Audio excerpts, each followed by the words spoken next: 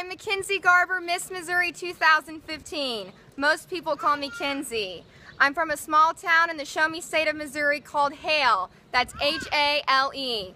We don't have any stoplights, any chain restaurants, and our main street's just a few blocks long. Most people might be wondering, how could a small town girl become the next Miss America? I should be your next Miss America because I grew up in a deeply rooted community that empowered me to have confidence, because we're a lot more like a family. As your next Miss America, I plan to treat everyone I meet like family and to inspire them to follow their dreams, because one day they just might come true.